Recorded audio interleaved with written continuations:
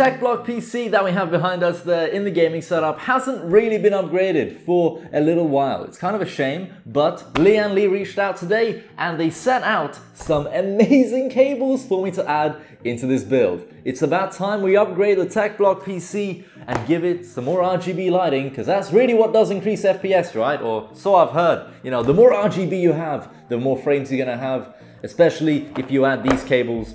I'm kidding, of course. Genuinely, these are probably the sickest RGB cables, if not the only real RGB cables out there on the market for your power supply. These are extension cables. The one that we have here is a 6+2 pin 300mm extension cable. So this is of course going to go into your graphics card. I currently have an RTX 2060 which uses an 8-pin power connector. Lian-Li also sent out a 24-pin motherboard cable. This one is slightly shorter at just 200mm, but it makes sense. You don't really need this to be too long. This is a no basic lighting effects where you're going to set a single static color and you have RGB. Oh hell no, Lian-Li has gone all out on these cables. These are like addressable, they're insane. They offer so many different lighting effects. When it comes to package contents, the 8-pin GPU power cable from Lian-Li comes very well packaged, and setting this entire thing up is very easy. This after all is just a normal GPU power cable, but with some LED tubes slapped on top. So it is all very easy and very simple to set up. However, bear in mind that you can sync this cable up to this via this hub. But if you've only bought this 8-pin RGB GPU power cable, you don't need to worry about any of this extra stuff. All you'd have to do in order to get this thing up and running and set up is simply plug this cable into this optional cable right here. This is simply just a 3-pin 5-volt ARGB cable that you'd plug into your motherboard header. Simple as that. You just plug this into your motherboard, plug in your GPU power cables, and you're up and running. But we're going to be doing a slightly different type of setup, as we do have this hub that came with the 24-pin extension cable. So if we take a look at this thing, we have of course our 24-pin motherboard power cable. This one too does of course come with an extra cable used to power all the LED lights and control all of them. The hub itself is powered via SATA power via these included cables right here, all very well packaged. So you would take your 24-pin power cable and you would plug it into this hub exactly like this. So you're going to plug that into there. There you go, job done. And you would do the same thing right here, but for your GPU power cable as well. There we go.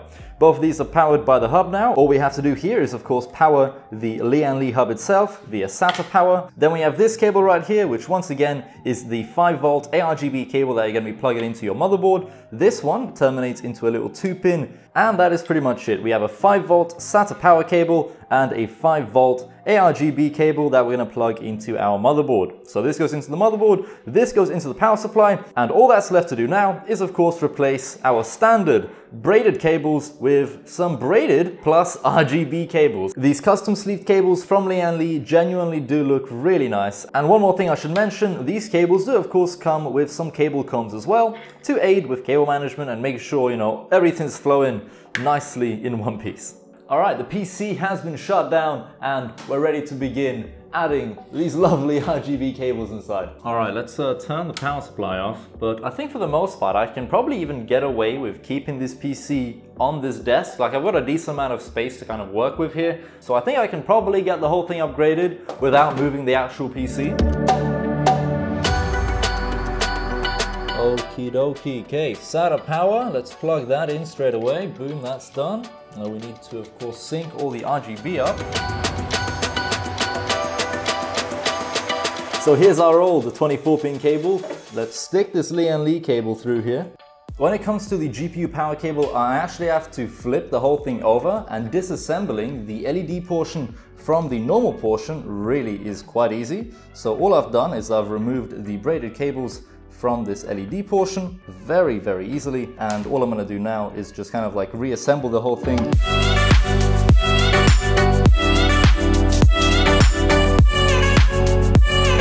I've ended up doing a slight modification to my graphics card power cable. I have an RTX 2060 in this PC and it's a reference card. It only needs one 8-pin power connector. So what I did is I simply just removed the other 8-pin power connector from this, rewired the whole thing, and it really didn't take too long. I just kind of like rebuilt it, recable managed the whole thing, and we're ready to go. I have one 6+2-pin power connector, so you could literally use this for just about any kind of graphics card you want, but you cannot split the actual LED portion in half. This is still like an 8-channel LED kit, which is actually kind of a good thing because we get more RGB and, you know, we don't have some random cable just sitting there not plugged into anything. So this has been a nice little workaround for me. Alright, the cables are installed. Let's turn the power supply on. Alright, good sign. The PC is still turning on. By the way, I've never seen these cables actually light up in person. So, 3, 2, 1. They work! Oh my god, look at them go, dude! These are insane. As I kind of told you guys, these cables are actually crazy. Lian-Li, you outdid yourself, genuinely, like this is too good.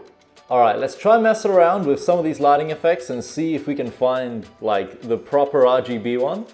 Okay, like one thing I'm noticing is that these cables are very, very bright. Alright, it's the following day and I spent a couple of hours today tweaking this entire PC build, making sure we enable as much RGB lighting as we possibly can.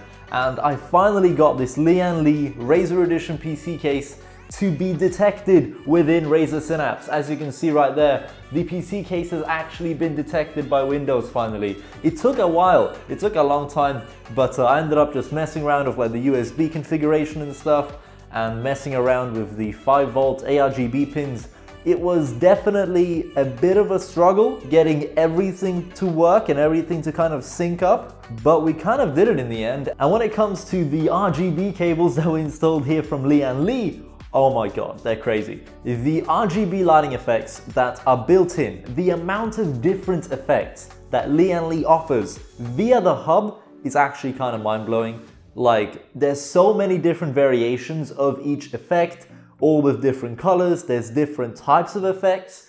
Like, it would actually take me a long time to go through every single one of them. That's how many different effects Lian-Li has packed in, and that's not including any of the effects that you can find on Asus ROG. Like, the Asus Aura effects are completely different, especially the rainbow ones. If you want like this kind of rainbow effect on your PC build, you're gonna kind of need to sync it up to like Asus Aura Sync or MSI Mystic Light. But even without the software, the amount of different lighting effects and how advanced they can be really is quite impressive. As for the current lighting effect that we have enabled, it is of course a rainbow mode. And if I show you right here exactly what these settings are, I have selected a gradient effect with this kind of hue range. So we have 0 up to 270, because anything in the purple range will kind of make all of these cables and all of the fans stay purple for way too long whilst cycling through this color range. So I've limited it to 270, which I think is actually the default, but I've made sure to select the gradient effect instead of just the color cycle. But if we go ahead and let's say select, let's go on to static, okay? So selecting a static color is actually so easy. How about we just set this entire PC to the color green? I'm gonna press apply and boom, there we go. Apart from the case and these fans, which I will eventually find a way to sync, I think I just need more like addressable RGB cables and stuff. Or perhaps what I should do is just swap all these Antec fans and replace them with some more of these Lian-Li ones. I think that would be a good idea.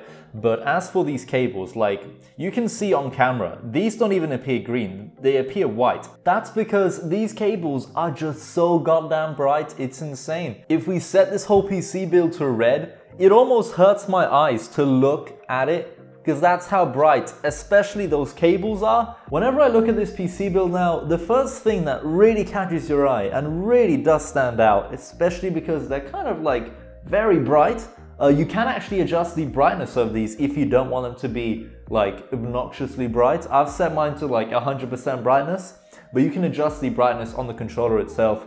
and possibly within Asus Aura as well. Apart from that though, I'm gonna get going. Thank you all so much for watching. Massive shout out to Lian-Li for of course sponsoring the video and sending out some amazing RGB cables. These here are of course the Strimer Plus or Strimer Plus, however it's pronounced, but they are sick. These are crazy RGB cables, only for like the most RGB of PC builds out there. Like if your PC is all about RGB, you need these cables inside there. Trust me, these are so nice. Like the RGB lighting effect, just the way Lian-Li is implemented, like the RGB lighting, the setup process, everything about this product is like pretty damn good. Setting them up is easy. You just plug in one extra cable to of course power the RGB lighting. You can just plug it in straight to your motherboard's 5-volt ARGB header, and straight away you get control for Asus Aura Sync, MSI Mystic Light, or whatever other motherboard manufacturer that you're using.